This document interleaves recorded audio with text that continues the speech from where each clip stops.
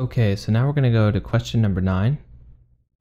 And I want to preface this question by letting you know that for most of us here, the best way to answer it is to use our concision technique, right? That's where we find the answer with the least amount of words or the least amount of punctuation.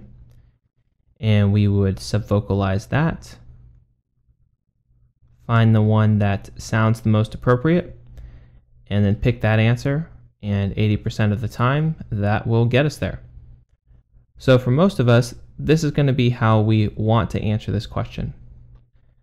But if you're looking for a perfect score or a near perfect score, then you can hang on, and I will go into some more advanced topics that most of us don't really need to know for this test.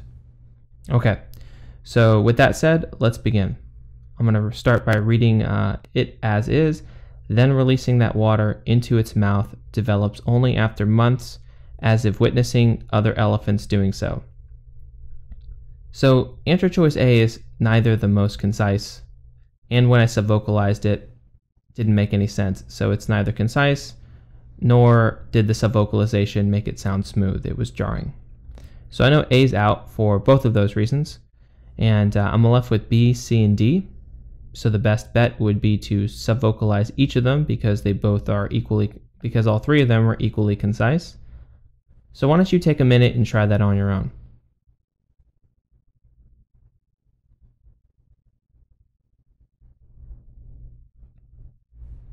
Okay, so let's try B. So into its mouth develops only after months when witnessing other elephants doing so.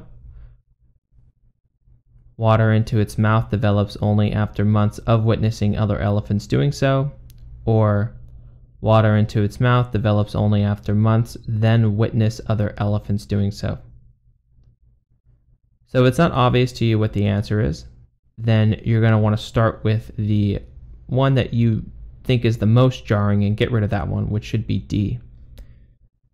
Then witness other elephants doing so. That's even hard to say, and we're not really sure what they mean by that. So D would be out, and we would be left with B and C. Now, when you subvocalize them, for most of us, B and C both sound pretty good, but hopefully you recognize that C sounds just a little bit better, and you would have picked C.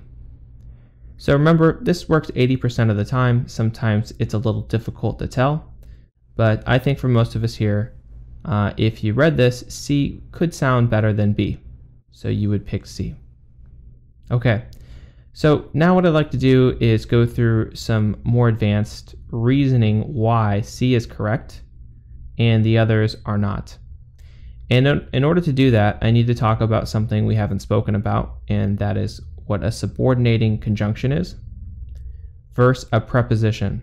So a subordinating conjunction, so it's a subordinating conjunction. I'll write it down here. You don't need to write this down, but just so you can see what it looks like. And that would be versus a preposition. Okay. So first let's get these two ideas out of the way. A subordinating conjunction usually starts a dependent clause. So this starts a dependent clause, which I will just write here as DC like I normally do. And a dependent clause is an incomplete thought, right? It's still a thought, right? It still has a subject, right? It still has a subject plus a verb, but it's not a standalone sentence. So subordinating conjunction is a word that signals to us that we're starting a dependent clause. And we have a couple of words or phrases in some of the answer choices in 9 that indicate we would be starting a dependent clause. And so A, answer choice A, has as if, right? As if. This is a subordinating conjunction. And B has when. This is also a subordinating conjunction. So they're signaling I'm starting a dependent clause. And remember, a dependent clause is an incomplete thought, but it's still a thought, right? So I would be saying I'm starting a new thought. Now the preposition, on the other hand, this is more of a modifier, right? We're modifying. So I'll just say modify. Another way to think about it is it illustrates, or it helps define whatever it is that we're referring to.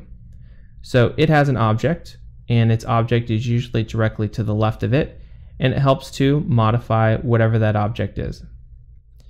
Now answer choice C here, the word of, signals I'm starting a preposition. Now D, this is an adverb, and we can just get rid of that right away because it doesn't make any sense. And like I said, some of these answers just won't make any sense, so this isn't even part of the discussion. What we're really trying to do here is figure out what the difference between subordinating conjunctions and prepositions are, and why we would use one over the other. So when I'm reading this sentence, and if you recall when question 8 actually combines these two fragments together, the habit of pulling water into its trunk, the answer was, I think, G and then. So I put an and here, right, and get rid of that. The habit of pulling water into its trunk and then releasing that water into its mouth develops only after months of witnessing other elephants doing so. So what I would be doing here is modifying the amount of time that it takes, right? Months of witnessing. So it takes months, and this is what I'm doing during that period of time. We're witnessing other elephants doing so.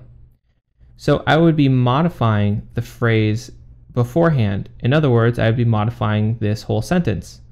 I would not be starting a brand new thought. And that's the important thing we want to recognize. Are we starting a new thought here, where the author is trying to now connect two ideas together by separating these ideas, or are we just adding to the current idea?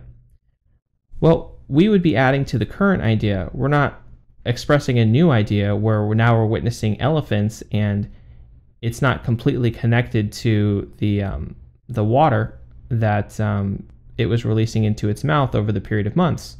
It's not a brand new idea. We're just adding to this idea. We're modifying it. We're letting them know that months of witnessing other elephants doing so. So this really is a question of starting a new thought versus modifying an original thought. And we use prepositional phrases to modify original thoughts, and we use subordinating conjunctions to start new thoughts. Even though the thought is an incomplete thought, it's a dependent clause, it can't stand alone, it requires an independent clause, it's still a new thought. And if you want to learn more about subordinating conjunctions or prepositional phrases, we have videos and materials that go over both of these, including lists of words that you can review to help signal what is a preposition and what is a subordinating conjunction. But for most of us, we don't need to know this information.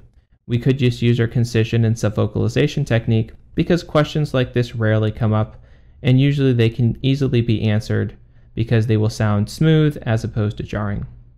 Thank you.